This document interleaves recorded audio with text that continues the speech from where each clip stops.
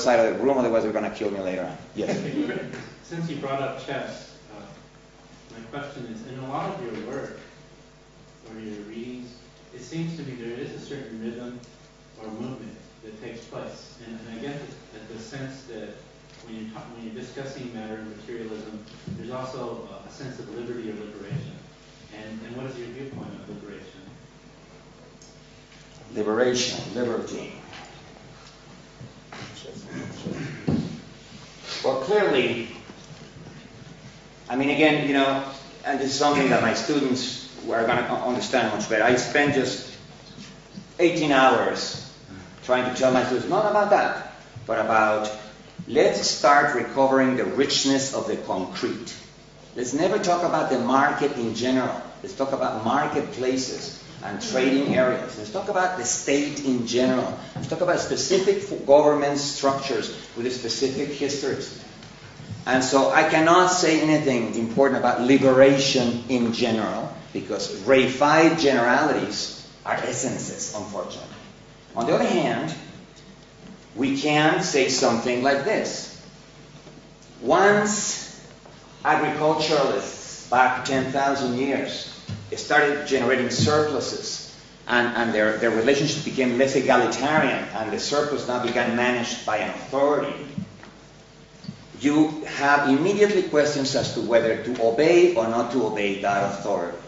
You are immediately being constrained now by relationships of obedience or subservience to an authority. Then authorities began multiplying. At first it was just ecclesiastical authorities and political authorities. But today we have medical authorities, psychiatric authorities, insurance company acting as authorities on your future, school authorities, prison authorities. The number of organizations that have an authority structure that constrains whomever is there is expanding.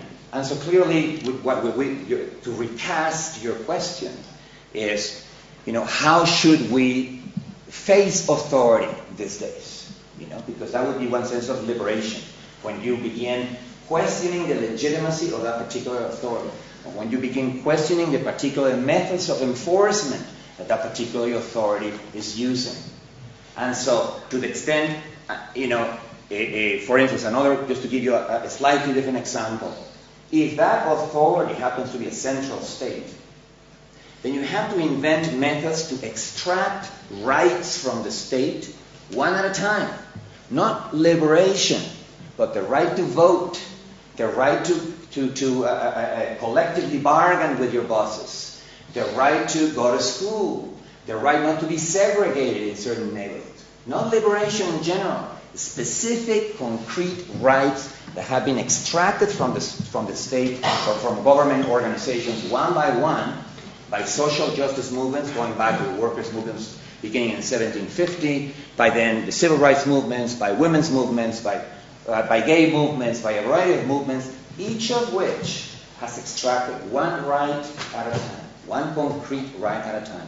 If any of those movements had said, we won't stop until we get full liberation, they wouldn't have done anything at all, because full liberation is too vague to mean anything, right?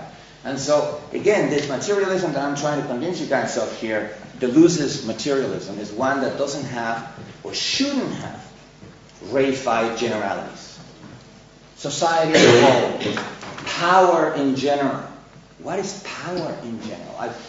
Foucault sometimes amazes me, you know. Before San Francisco, you were so bright. What did they do to you, man? What did they do to you? Biopower. Power in general. What is power? There's no such thing as power in general. There is capacities to affect and be affected. For instance, two large corporations may enter into a conflict of interest, say Ford versus Toyota. And the power then is your capacity to prevail in a conflict of interest situation. That's one form of power.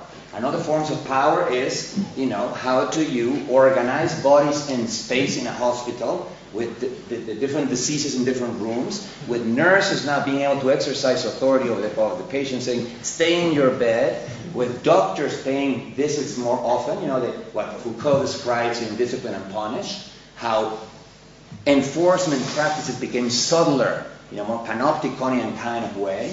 That I can understand, because it's concrete. but biopower, or power in general, let's fight power, or down with the man. I just can't even think in those terms. But you understand how this connects with the rest of the rap, right? Yes, I'm going to have to take this one here because this is the last one. Okay. I have a comment and a question.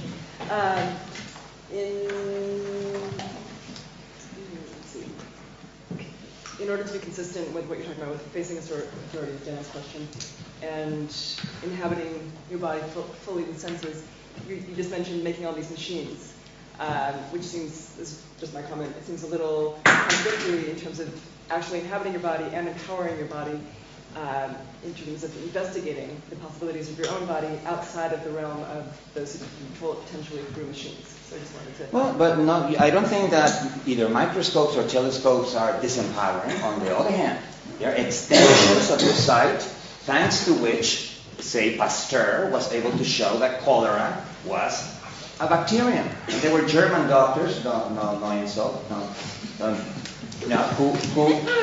who refused to accept that cholera was a bacterium. They used to drink glasses of cholera, and die for the following day. It was important for us to establish that microorganisms are real, and it is still important in the context of what he was saying, because look, if we think that, like Bruno Latour sometimes does, that the word bacterium invented the creature bacterium, sometimes he says things like that.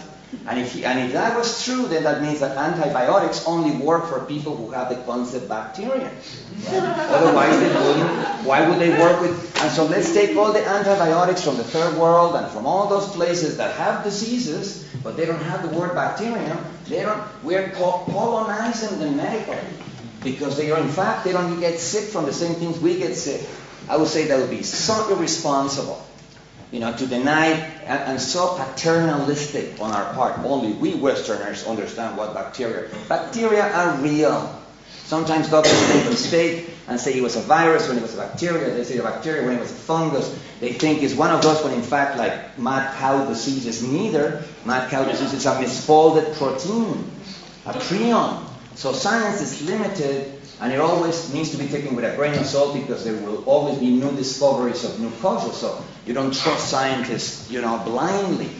But to think that science, because it was either produced by males or produced by whites or produced by Westerners or produced by Christians, is therefore not valid outside of those spheres, is to me highly irresponsible. And the consequences that would have in terms of world health and help to poorer peoples to cure diseases and so on would be tremendous.